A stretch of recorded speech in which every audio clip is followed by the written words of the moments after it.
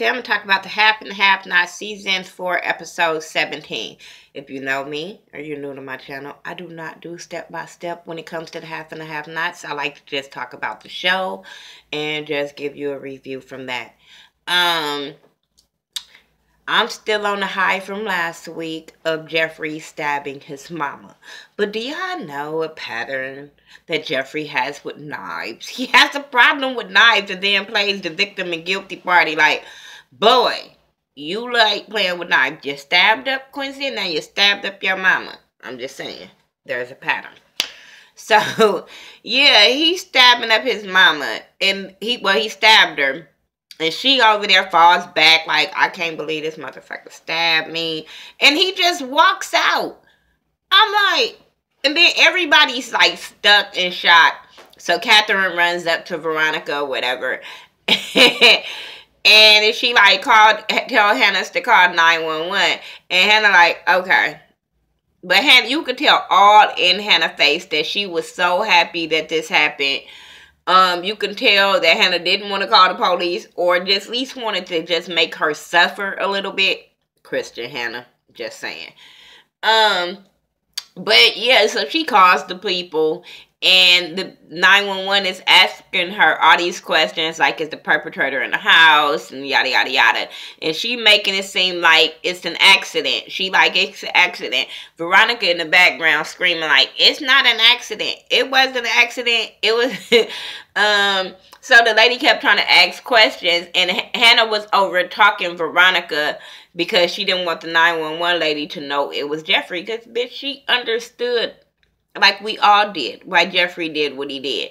So the lady, like, who was it? So you hear Veronica screaming about who it was, what he had on, what his height, built, all that. I mean, she didn't give two fucks about her son at that moment. Like, get his ass, he stabbed me. And then in a way, I understand, like, bitch, no, I don't give a fuck about that being my son. That motherfucker stabbed me in my chest.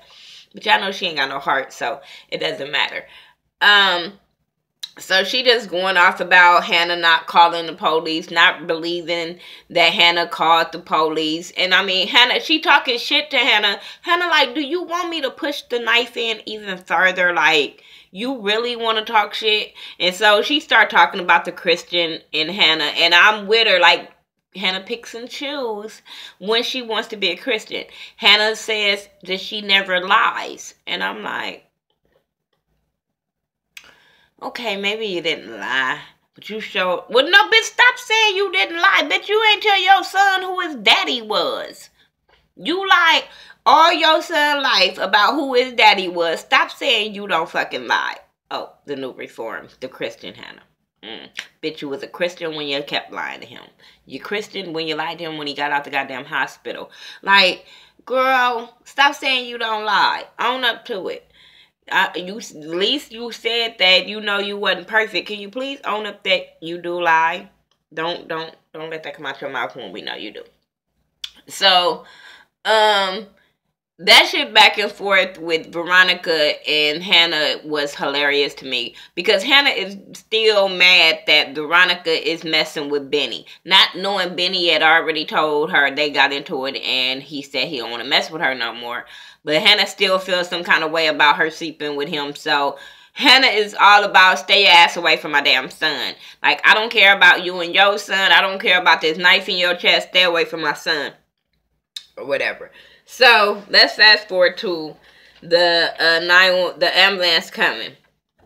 So, they finally come after 1,000,000 years. Like, bitch, they don't care if you black, white, rich, poor. I don't know what, you know, they in Georgia, right? Maybe it's the traffic. I'm just saying. After going out there, it may be the traffic that it took so long.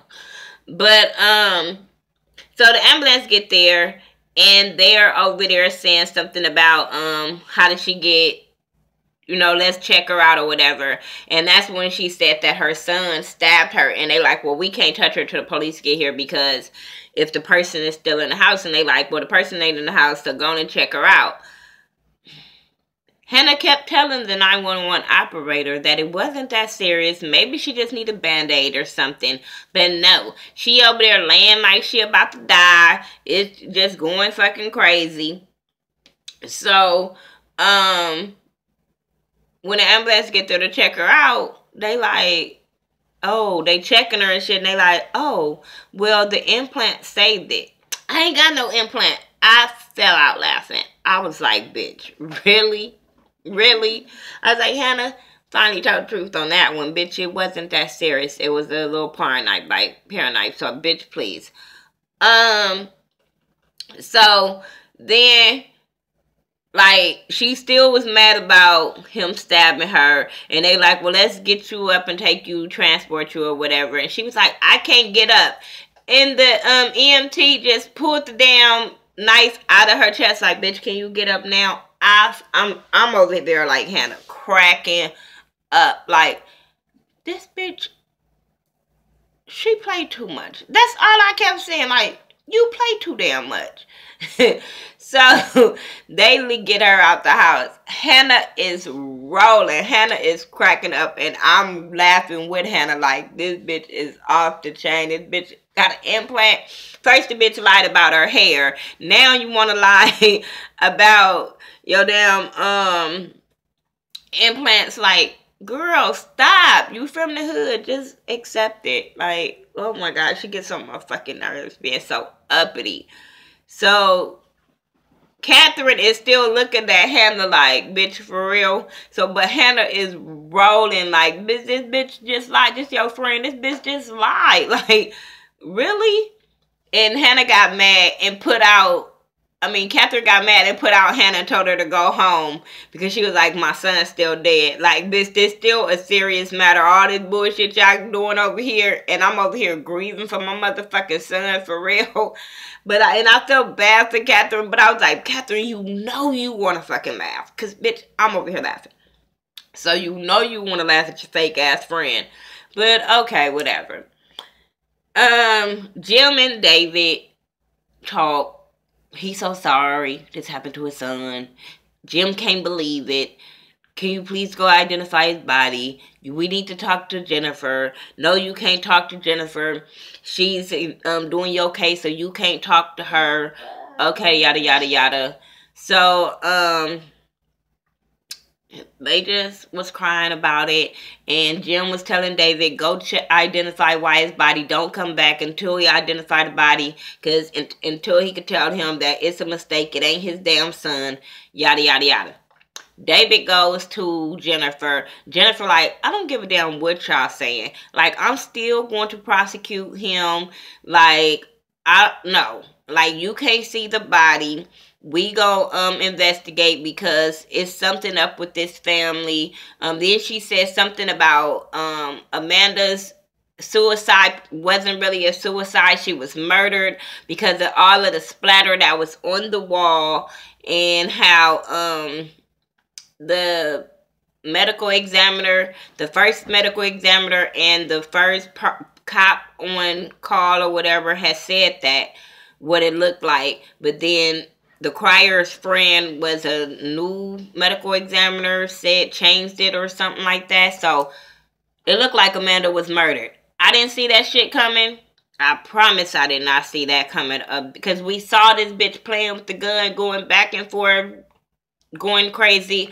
I promise every time I think about her running from room to room, I think about when Ashley used to imitate her, and it used to be so hilarious. So yeah, I was just really shocked about her saying that. But like I said, she's gonna still go against Jim and the whole Cryer family and all of them or whatever.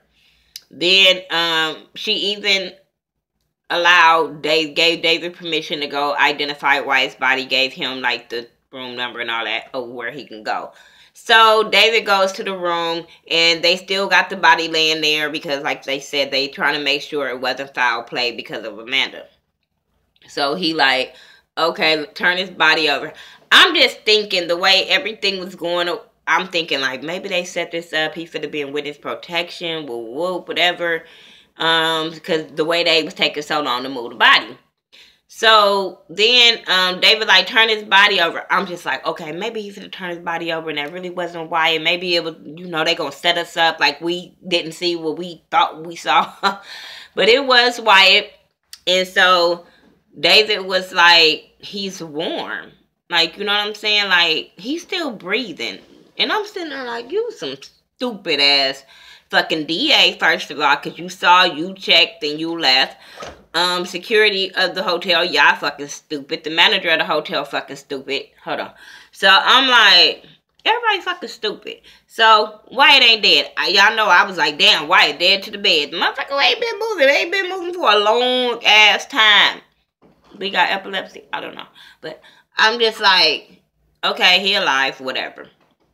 Meanwhile, while David is over there trying to do everything for Jim, Benny and Mitch's ass is waiting on him, and they talking about getting him. I tuned them out because I was sitting there like, Benny's stupid. Y'all know how I feel about Benny. Benny's fucking stupid. Through all of this, Jeffrey. Making sure I got everything out the way. Her implants, Catherine. Put out Hannah. David, go check on Wyatt. Hannah cursed out. Okay. Yeah. Jeffrey. He's a fucking idiot ass dude. Like, okay, he left his mama from getting stabbed, and he goes back to his hotel room. Why the fuck you go right back to your hotel knowing your mama know where you at? But okay. He freaking out. He having all these memories in his head. I'm thinking like, oh, this motherfucker finna off himself. Oh my God. Another murder. Now his mama gonna have to live with that shit. Whatever. But no, that ain't what happened. He going crazy. He calls Candace and let Candace know that his mom, he might have killed his mama. Candace like, huh? Like, what the hell? So he like, yeah, she was saying all this stuff. But Candace's whole thing is making sure that she wasn't finna tell on them about the whole Quincy situation. That's all she worried about. But he was like, no, it wasn't about that. It was some other stuff that she was saying that was pissing me off and saying and all this kind of stuff. Talking about him being gay. So, she like, okay, well, you stay there, stay at the hotel. I'll be there in an hour. I'm like, bitch, what part of Georgia you in that it would take an hour to get to him? Like, girl, you hear your best friend, your homeboy, whatever, say he just killed his mama. You know he already killed somebody else. You know he's like on the edge. And you gonna tell him, oh, I gotta make a stop first?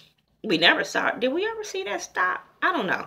But you got to make a stop first. For real, Candace? Like, no, you should have stopped whatever you did, made a U-turn, and went and saw about that boy. But she was like, no, go switch rooms. I'm going to put this room under her friend Erica's name. I think that's her name, yeah. And you go stay there and you wait there until I get there. And I'm like, okay, cool. At least if the police come, they're not going to go to his room. If they go to his room, then he's not going to be there. So that's cool. But bitch, they still got cameras. Whatever. But I'm like, okay, cool. She over there, she just tripping. He told her that Wyatt was dead. She like, what the fuck is like, what is going on? So, everybody, because they don't be in each other's world, so they wouldn't know that all these people have died. She didn't know. I don't think she knew about Maggie. No, he had told her about Maggie. The last episode. But I'm like, everybody fucking died around here, so whatever. Then after he gets off the phone with her, she calls Benny to tell Benny about what's going on. Benny is like, what the hell is going on? He's shot. Then he say, well, go check on, because he was like, I stabbed her in front of your mama and I stabbed her in front of Catherine. So they got to figure out if she dead. So Candace called Benny, tell Benny that Veronica got stabbed. He like, is she dead? She was like, I hope so. I said, me too. But, it ain't happening. So Benny calls his mama because he was like, mama mad at me. She's not gonna tell me nothing, especially when it comes to Miss Veronica. It's not gonna happen. So he calls Hannah. Hannah cusses his ass out because Hannah's like, what do you want? You all of a sudden calling me like, I'm not stupid. What do you want? And he was trying to play stupid. And he ended up telling her, like, at the end, because she was about to hang up in his fucking face. Because she saw that the policeman was pulling up. So she hung up and he was like, wait, did Veronica get stabbed? She really was mad and hung up on that fool. And that's when it ended, where Veronica was, Hannah was, Jennifer and them came to Catherine's house. And Hannah had took them in the house to tell her, I guess, about Wyatt. But before I end this, Jeffrey, dumbass, he calls the cop dude. Like, you need to get over here. The dude is in the bed with his wife, sleep. He like, you need to get over here. I need to talk to you. I need you, yada, yada, yada. So the dude goes over there. And Jeffrey tells every fucking thing. First, he like, who am I talking to? The cop or the dude that I had handcuffed? And homeboy's like, we don't talk about that. And he was like, well, who am I talking to? Because before I confess all my damn sins, I need to know who I'm talking to. I said, idiot, you're not talking to a lawyer. That's for damn sure. So why the fuck are you talking too much? But okay, Jeffrey, you always fucking talking too much. So I'm just hoping this play out the way I want it to, and I'll tell y'all in a minute. But yeah, so he telling Jeffrey, Jeffrey telling the cop all this stuff about how he stabbed his mama, how he think he gonna be arrested, how he think he got a warrant. So the cop checks and see if he had a warrant for his arrest, and it was clear. Then, you know, the cop was like, I got you, and he's like, don't worry about it. Like, just like consoling Jeffrey. Because I think the cop really likes Jeffrey, but he has to put up this facade that, you know, he's not gay or whatever, and he loves his wife. But I'm hoping that this plays out where, before I go, Jeffrey, old punk ass, was like, okay, now I got to take you to Candace's house. He like, why? He was like, because I got to show you something. I'm like, I was so mad. I was so done. I was so fucking mad. Okay, now, Candace, it's time for you to off Jeffrey. Period. I'm so mad that he would go and take a cop because he like him and he dicking him down, that he would go tell that y'all got a body in the backyard. I was so fucking mad. But like I said, I'm hoping it goes down where Jeffrey has slept with this cop and he told this cop all this stuff. And he is going to be able to blackmail the cop of helping him or whatever he has to do with either telling his wife or either going to his wife like, look, you either going to drop all these charges or it's going to be put out there that I'm fucking your husband. I hope Jeffrey really has a plan of him running his mouth to this cop, or either I want him off. Like, I want him to get stabbed with his goddamn mama. Like, I don't understand why people just be talking so much for no fucking reason. No.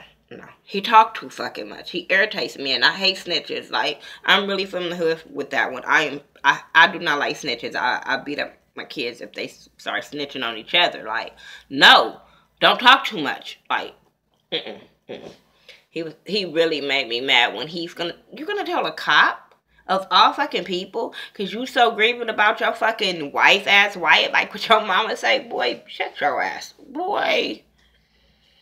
I'm just saying. That's my review for the Half and a Half Not, Season 4, Episode 17. I hope that you guys are not mad that it's late, but I was out last night with my sister. Blame her. Not my twin sister, my other sister. Blame her. I'll talk to y'all. Make sure y'all follow me on everything social media by the Ghetto View, THA, not THE. And I will talk to y'all in the next video. Peace.